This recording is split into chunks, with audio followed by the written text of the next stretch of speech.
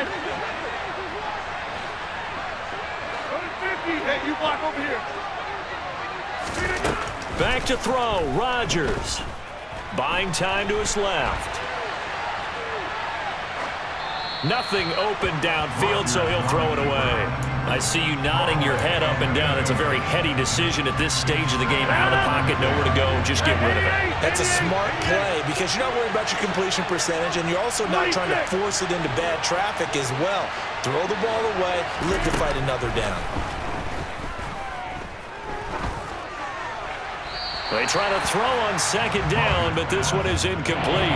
Now we're in the situation where the quarterback's got to take full charge of his huddle. Got to totally command and make sure all eyes are on him. All focus is locked in. Going to call multiple plays and go over different situations and scenarios to make sure everyone is on the same page.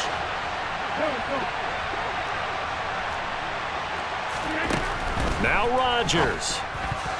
To the goal line, but it's incomplete. Well, he's smart enough to avoid the taunting rule, but I'm guaranteeing he quietly has told them, you might want to stop coming after me downfield because I just broke up another pass and took away a big shot that you were trying to succeed with. Now the Packers going to burn their third and final timeout as they'll stop it with 17 seconds to go in the game.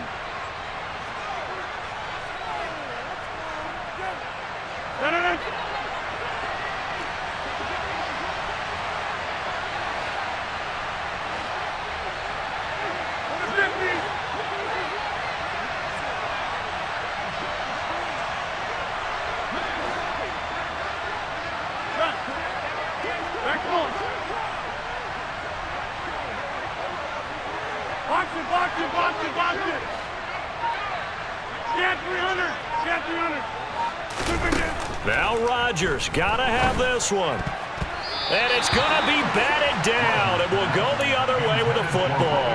They had to go for it with such little time remaining, and the Panthers will get the football back. So they've gone for it twice now on fourth down in this game, and both times unsuccessful. I wish we could hear the headsets now between the head coach and the offensive coordinator. Now that they're 0 for 2, if they get into a third situation, head coach might say, hey, you got anything for this one? Might get radio silence back.